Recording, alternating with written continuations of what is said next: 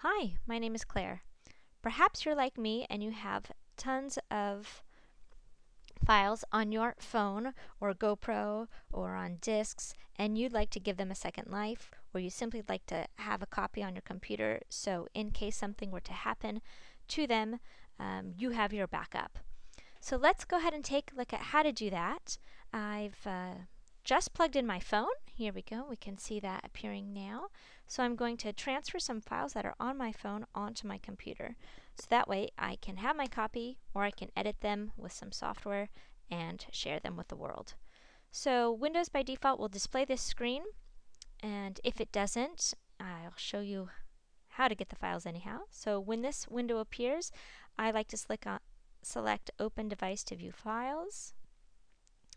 And for most phones and GoPros and other such devices, the photos and videos will be stored in a folder called DCIM, which is Digital Camera Images. So you want to double click on that and go inside Camera. And here are all the pictures and videos I've taken. So I've got work to do. So here I select the ones that I want to copy onto my hard drive. I select those and drag and drop those onto my computer. So here onto my desktop, for example, or into a folder that I might create. So that's that. Now, if that window didn't appear, you want to go to My Computer, and here you'll see listed the device that was just plugged in. So here's my phone. Now, I've inserted also a disk with videos on it, so I could use that and just select that, and I can see now the files that are on the disk, and select those and copy those onto my hard drive if I want to. And here we can see Windows is doing the copying process. So it's really quite simple to copy the files onto your desktop, plug in the device, and then navigate within that to find the files and drag and drop them onto your desktop or create a folder and add those.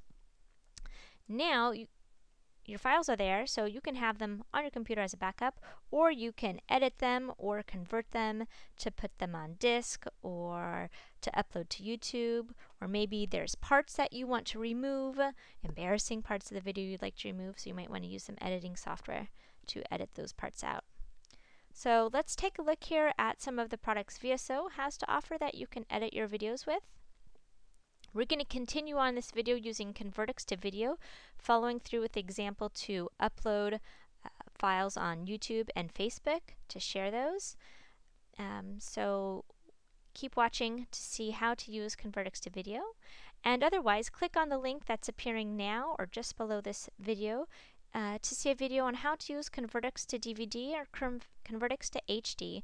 With these two products, you can convert and burn discs. Now, DVD is to convert to DVD, and Convertix to HD to Blu-ray or AVCHD format. So these would be HD formats, and those would be compatible with their likewise living room players. So let's go ahead and continue on with Convertix to video. So I open up this product, and here we want to load the file by clicking the Add button, or you can drag and drop the files in.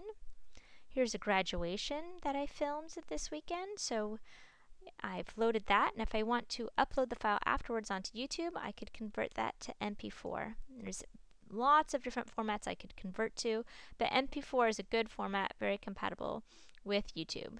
So just like that here in the list.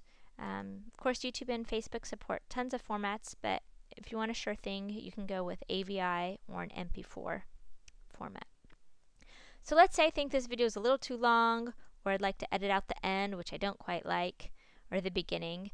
I can go into the Advanced Edit window, and here, for example, I can cut out the section I don't want. So here, let's say at the beginning, I don't quite like the beginning, so I say Start the Cut. So I've got the Start cursor here, and then I move it on a little bit further and say it's about right there where I'd like the video to start.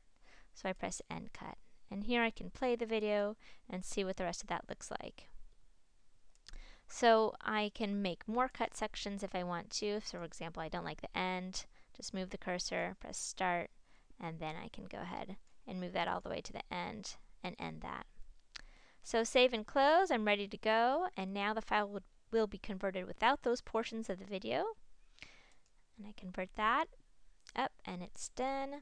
Perfect. And here it opens up the folder.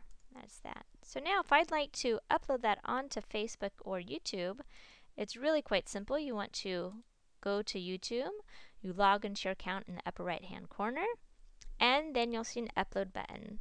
So you want to click upload, and here you click here to select the file that you want to upload. Here in fact there's a slideshow I did previously. So I double click that and we can see that YouTube is uploading that. And you can add a name here.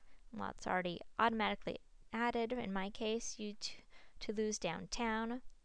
And then you can select the way you want the file to be shared on YouTube: public, unlisted, private. So I can see that process is done. But should I have changed the name or something, you can edit that and press done. There we go. And now we can see the link I can use to share my video with. And I click on that and I can see the video playing with the new name that I edited here. So it's really quite that simple. And for Facebook, it's the same deal. You log in on the upper right hand corner and you want to press photo video. And here you select the file that you want to upload. And it's going to be processing right here. And you might want to say something like down Toulouse this weekend.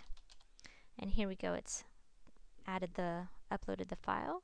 And then same thing, you can publicly share it with your friends, only me, or some custom settings. And then you want to click post. Facebook will process the file, and once it's done processing the file, it will inform you, and then you can see it live. So if you'd like to check out how to convert your files onto a disk and burn them onto a disk, go ahead and click on the link that's appearing now. We're going to go ahead and check that out. Otherwise, I appreciate you watching, and this was the example on how to do it with Facebook. So once that's published, you'll see a little notification here. Here we go. You can click on that, and we can see the video is already online. And you can also click on news feeds, and here's that video. So thanks for watching. Enjoy.